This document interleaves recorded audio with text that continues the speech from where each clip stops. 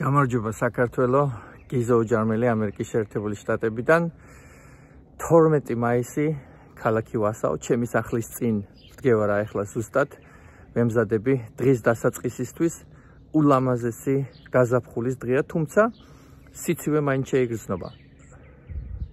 ხედავთ, ორთქლიც კი გამოდის ამოსუნთქვისას. ვემზადებით იმისათვის, რომ გავხსნათ შტატი, დავიწყოთ ისევ საქმიანობების და ბიზნესების ამოქმედება, დაქოქვა, ამერიკა დაქოქვისათვის ემზადება. რა მოგვიტანა ამ каранტინმა?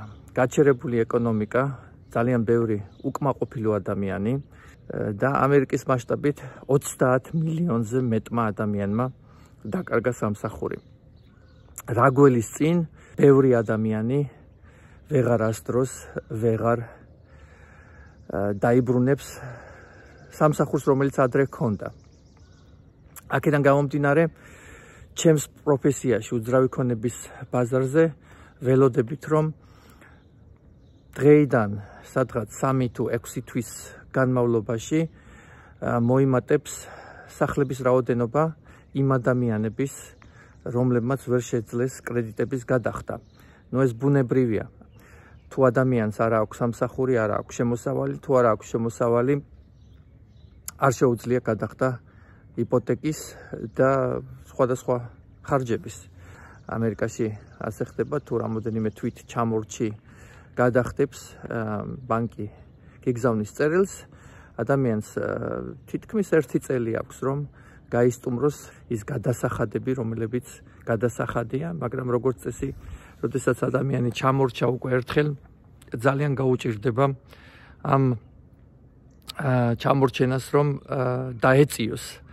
და აი ზუსტად ასე 2008 წელს გვქონდა უდიდესი საფინანსო კრიზისი და აი წარმოიდგინეთ, თუნდაც ჩემს ქუჩაზე რომ გაგეხედათ, სავსე იყო უძრავი ქონების ტრაფარეტებით.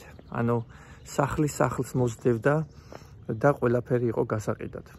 მაშინ არ იყო ბევრი მყიდველი, იმისათვის ადამიანს რომ ეყიდა, ძალიან დიდი სიმამაცე სჭირდებოდა. არავინ არ იყო დარწმუნებული რა გველოდა ხვალ და ყველას ეშინოდა უძრავი ქონების შეძენა.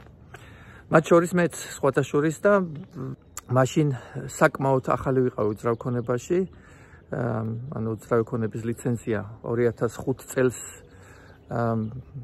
მივიღე და 2008 წელს ეს ფინანსური კრიზისი რომ დაგვაწყდა, ზუსტადაც რომ მაშინ გადავწყვიტე ამ პროფესიისათვის მიმეწუნა მთელი ჩემი დრო და მეკეთებინა მხოლოდ ეს საქმიანობა.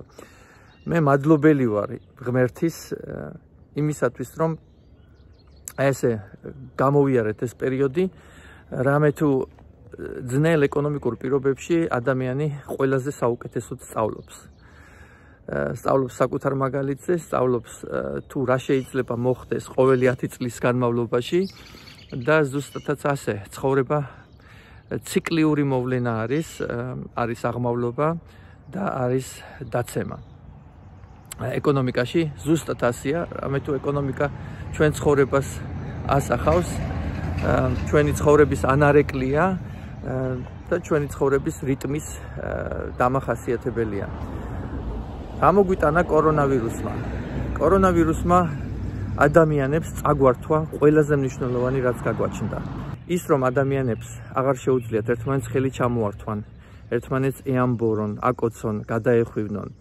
ეს ხომ ჩვენთვის ყველაზე მნიშვნელოვანია, გამოვხატოთ ერთმანეთის მიმართ პატივისცემა და სიყვარული. აი ეს მოგვიტანა კორონავირუსმა. თითქოს ვიღაც საგულდაგულოდ ცდილობდა, რომ ადამიანები ერთმანეთისთვის დაეშორებინათ. და ახლა, როდესაც ვუბრუნდებით ვითომ და ჩვეულ რიტმს, ეს ყველაფერი, რასაც ადამიანების ურთიერთობა ქვია, უნდა რაღაცნაირად შევეცადოთ, რომ უკან მოვიტოვოთ, დავივიწყოთ.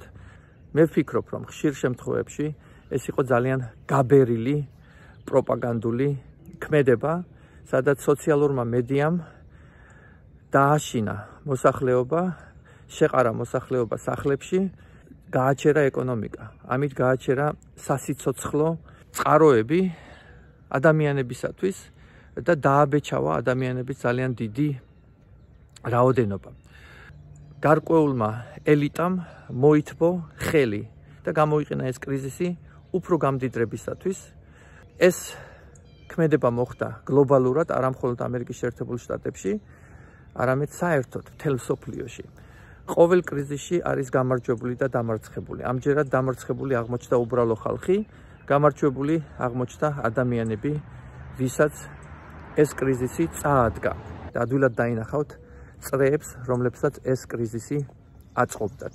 პირველ რიგში ამ კრიზისმა გვასწავლა ის, რომ ნებისმიერ ქვეყანაში სახელმწიფო მოხელეები, თანამდებობის პირები არიან ქედმაღალნი საკუთარი ხალხის მიმართ. არ შეიძლება საკუთარი თავისუფლების დათმობა და უბრალოდ აი ესე ცხვრის ფარასავით ადამიანების სახლებში შეყრა. ანუ შეყრას ყოველთვის დაგიპირებენ ჩემო-კარგებო, მაგრამ არასდროს არ შეიძლება საკუთარი თავისუფლების დათმობა. ჩვენ ყოველთვის გვაქვს არჩევანი: უსაფრთხოება თუ თავისუფლება. რაც უფრო უსაფრთხოდ გრძნობთ თავს, მით უფრო ნაკლებად ხართ თავისუფალნი.